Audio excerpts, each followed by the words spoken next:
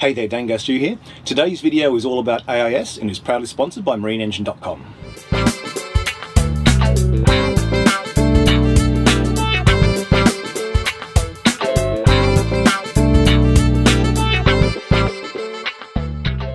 Every now and then boats will bump into each other, and that's why AIS, or the Automatic Identification System, was invented. At its core, AIS is a system that allows a boat to transmit information about itself to other boats in the local area. The information I'm talking about here is things like your position, your course, your speed.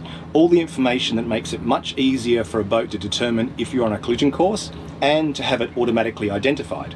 Because the AIS units have course, heading, rate of turn, all this kind of information, it's possible for the computers on board, i.e. your multifunction display, to calculate whether you are going to be on a collision course in the future.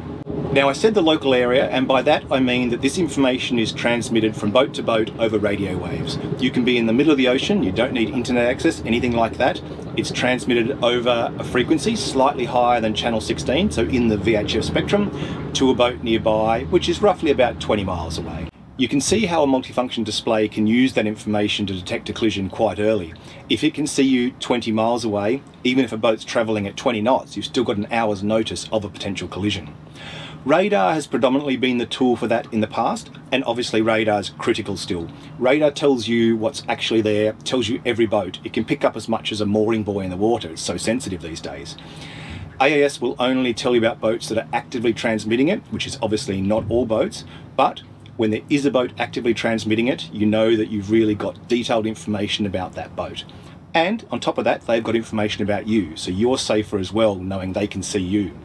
How this actually works is quite interesting, so I'll take you through the process. The story of the Automatic Identification System, or AIS, begins when the first boat comes along. This boat wants to transmit its position and course information, and to do this it uses a system called Time Division Multiple Access, or Self-Organising Time Division Multiple Access. This involves having a frame that's 1 minute long, and it gets divided into 2,250 little slots. I haven't drawn them all, but you get the idea. If you do the maths, it works out they're about 26 milliseconds long. This boat chooses an empty slot, allocates it to itself, and then only transmits its information in that little time slot.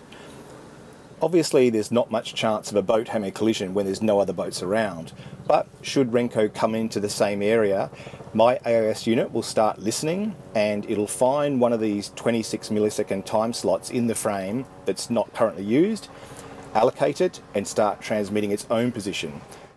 Both boats will continue to transmit their positions in their two allocated slots, thereby greatly reducing the chance of having a collision because they'll get warnings, they'll see each other, and they'll know each other's course and speed.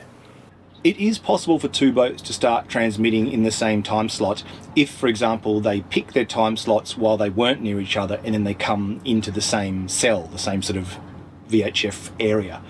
Now, that's generally not a huge problem because if those two boats transmit at the same time, I will pick up the one that's got the strongest signal, which is obviously the boat closest to me and the one I'm most likely to have a collision with. Also, what happens is that these time slots that have been chosen, they time out at a random time and then a new one's chosen. You don't just grab one and stick with it for a long period of time. So if there is an overlap in time slots, that'll get rectified pretty quickly. Alright, now we understand how it works, let's take a look at the AIS unit that's installed on Renko. I have a Raymarine AIS 700, which is a dedicated AIS unit. Sometimes they're built into VHF radios. This kind of makes sense because the VHF radio shares a lot of technology with the AIS. They both transmit and receive on the VHF spectrum. There's one downside sometimes though, is that because the frequency is slightly different to AIS, you really want two antennas, one tuned for AIS, one tuned for VHF. You can obviously get limited performance from a shared antenna that's a compromised tuning, which is something that John and I did in the previous video on my VHF radio. But if you can, ideally, it's worth having the two. Not only are they then tuned to the two frequencies they need, they can actually act as redundant backups for each other. The difference isn't huge. VHF channel 16 is about 156.8 or something, I think, megahertz, and AIS is about 162 megahertz. So they're in the same ballpark, but not exactly the same. All right, let's go back in time and take a look at installing mine. Here's my final installation. I didn't get all the Sikaflex off yet. I think I might actually just paint white over it, probably sometime in about 2023, maybe. Anyway, but John from Marine is back here, yeah. And he had a point about my coil. Now, yeah, so I'm looking at that, and Stu's done what a lot of people do. You got excess cable. What do you do with it? Well, first thing is don't cut it and rejoin it, unless you have some specialist tools to validate that. But I guess the nuts and bolts are don't do it. Yep. So we need to find a way to store the excess cable. Most people coil it up, put a cable tie around it like Stu's done here, which 9 times out of 10 might be okay. The best thing is to waffle it. So you would create a large coil with it. You then use a couple of cable ties and squeeze it together so you got these oval shapes. That way we're not going to create an unintended antenna and start getting other problems in there. I guess the other thing to be mindful of is when you squeeze the cables down, we want the bend radius to still maintain at least 10 centimeters on the end. So nice big loop, cable tie at each end, and we keep a nice loop at each end, and then we store it somewhere out of the way. These 5-ways have good O-ring sealed connectors. That's kind of the whole idea of the STNG connectors, but they also are designed to be installed pointing downwards so that, you know, there's even less chance of water getting in.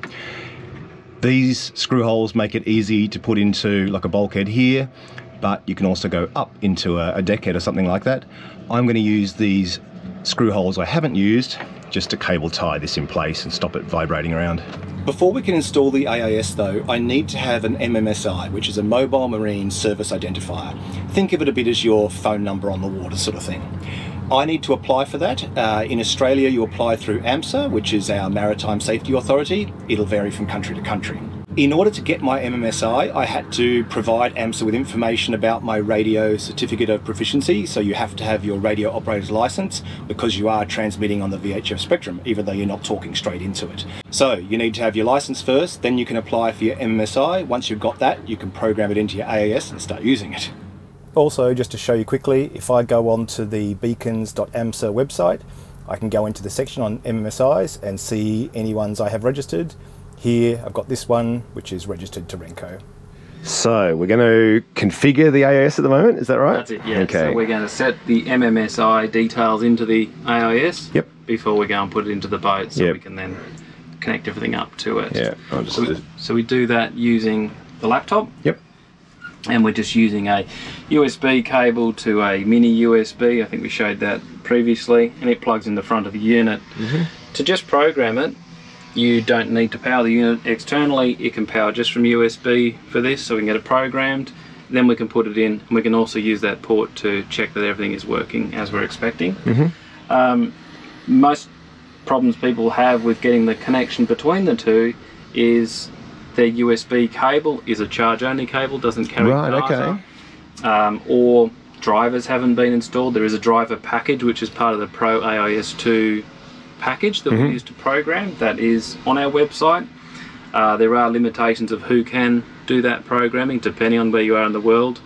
So just definitely check with your local authority about that. But in Australia, that's not something we have a restriction on, so we can program that detail into here. But that's restricted in the US, is it? I believe the US is the only place that is restricted, So what we do is we plug into the computer the USB, we put the USB plug into the unit in the front here, and we usually get a light to tell us that there is something there. Now what we're looking for in here is we're in the device manager. This is a Windows machine. We're looking that there has been a COM port assigned to it. We can see this one, my computer has assigned this COM14. So that's great. Then we just open up the Pro AIS 2 software. Of course, I've used this many times, so it's already installed for me. It doesn't scale right in my computer for some reason, don't know why. But what we look at the top here is we're looking for that particular COM port, and it's identified as a Class B AIS transceiver. So that's great. We'll just select that one and we'll go ahead and connect to it.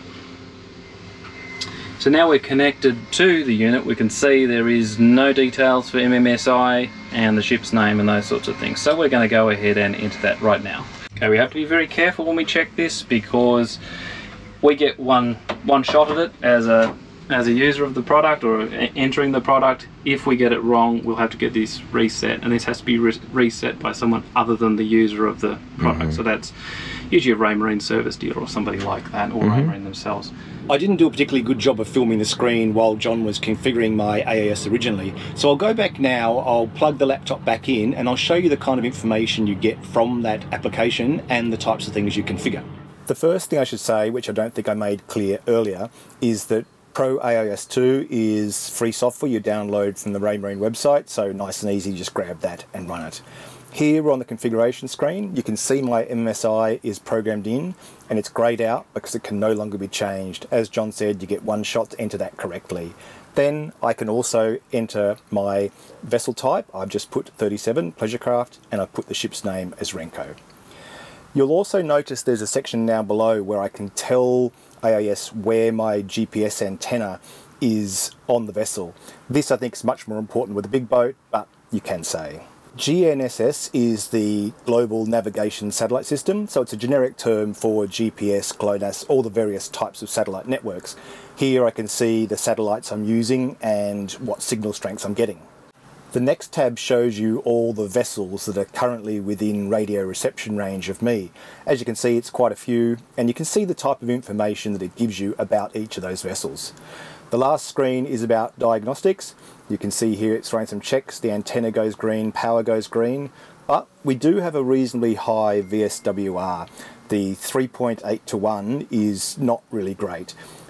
The reason for this is that the antenna I currently have plugged into my AIS is a straight sort of voice spectrum VHF antenna. I either need to tune it, chop it down a little bit to work for the AIS spectrum, or just buy a dedicated AIS antenna, one of the two, to fix that problem though. Now what I'll do is show you what AIS looks like on the Marine multifunction display if I was underway. I'm at anchor at the moment, so it's probably not the best example, but I'll find some more for you down the track. I'm currently on my anchor alarm view, but that doesn't really matter. We should still see boats. Now, here we've got a boat here. It shows up as a green boat, and if we press it, we can get some information about it. This particular boat is Impy, which is actually a friend of mine who does his own YouTube channel. So we're going to go and chat to him and start doing another video on weather this afternoon. You can see though that we can see the vessel here, and if I click on it again, we can also see speed over ground 0.1 knot, essentially going around on anchor. You can set up the Marine unit to only show boats that are not at anchor, i.e. boats with a speed above about 0.2 of a knot or something like this, but I leave it showing all boats. Now, one feature I find incredibly useful with AIS that you don't get on radar is that it shows you the vessel name. By clicking on it, it tells me it's Catamaran Impy. What that means is I can get on the radio and call the boat by name. You're much more likely to get a response from a boat by calling them by name than by saying sailing catamaran off danger point or whatever, because it doesn't quite register in the ear of the skipper of that boat. Knowing the names of all the boats that are around you with their AIS on just makes it so much easier to call them on the radio, and I think that's a feature that's worth it alone. This brings me to another point though, is that sometimes when you're offshore, you'll see a boat appear and you'll just see its MSI, that number we talked about. And you'll see its course, you'll see its speed, but only the number, which makes it a little bit hard to call it on the radio. The information about a boat that changes gets sent quite frequently, even more frequently when the boat's moving quickly. So I'll see a boat appear on the limit of my VHF range, but I'll just see its MSI, and then I'll see its position, course, and speed. Then what happens is that boat will transmit the information that doesn't change, such as the name of the vessel, the type of the vessel, every 6 minutes. So depending on when it last sent it, it might be a few minutes before that MSI changes into the boat name. So if you notice the MSI originally, then you see it flip to an actual name, you know why that's happening. To give you an idea of how AIS looks underway and how it helps identify potential collisions, we'll actually go back in time to when I first installed it, and a mate Rod took me out in his boat to have a look at Renko's transmission so we could see that it was all working properly. So I'll show you that. I'm on the Hawkesbury River Community Assist boat at the moment, and we're just seeing that we can see Renko as an AIS target without any internet. This is just straight radio to radio. So this is just all data transmitted purely through the radio antennas, straight from Renko to their boat. There's Renko on the radar. Ah, yep, and there's Renko on the radar with the AIS overlay as well. This is Renko here, flashing red, saying we're a potential collision hazard.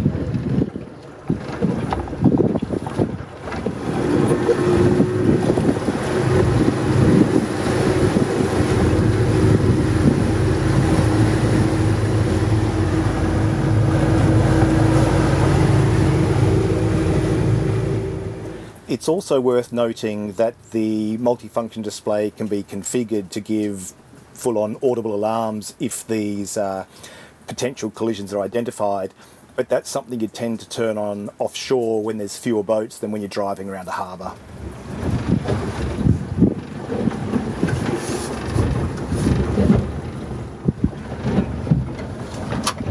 Oh, that was really nice to confirm the ship-to-ship AIS is working.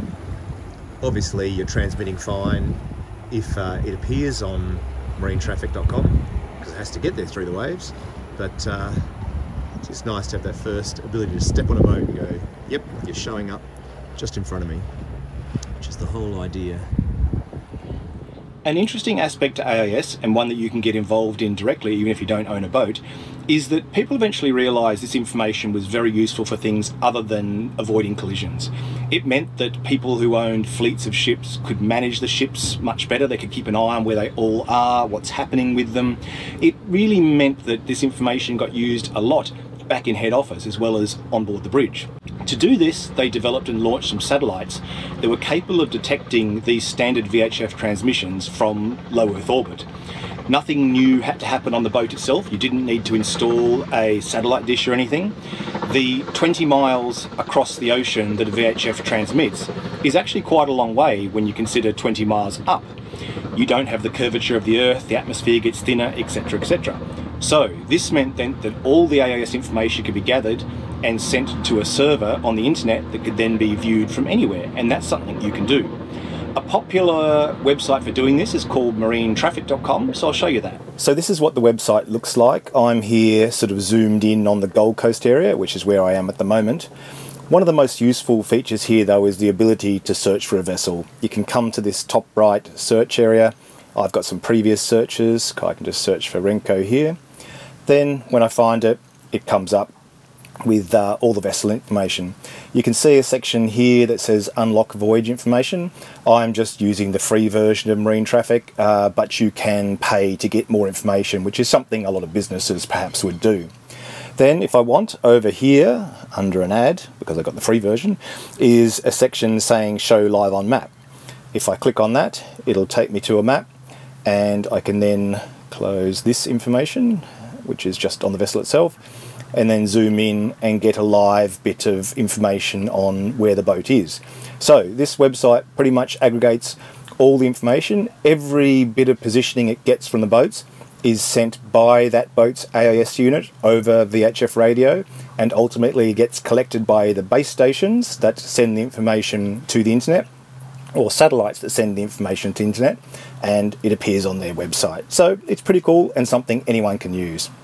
Alright, there's a lot more we could go through, but hopefully this gives you a basic understanding of what AIS is about and what's involved in getting it fitted to your boat. The AIS unit has a GPS antenna plugged into it as well, but it can get other sources of GPS off the NMEA network, so, you know, depending on your installation, it can get a little bit more complicated. There are generally Class A and Class B AIS units. Mine's a Class B. That particular class is used most commonly on recreational vessels, but big tankers, ships and things will have Class A AIS, so don't worry too much about that. You just need a decent quality Class B AIS and you'll be fine. Alright, well take care, and I'll catch you next week when we start going through some of the aspects of weather forecasting for boaters. Alright, see you then.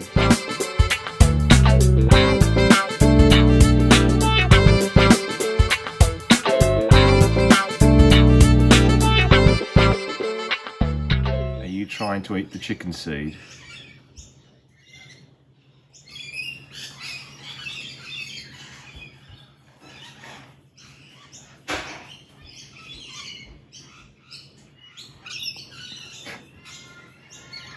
Cheeky bugger.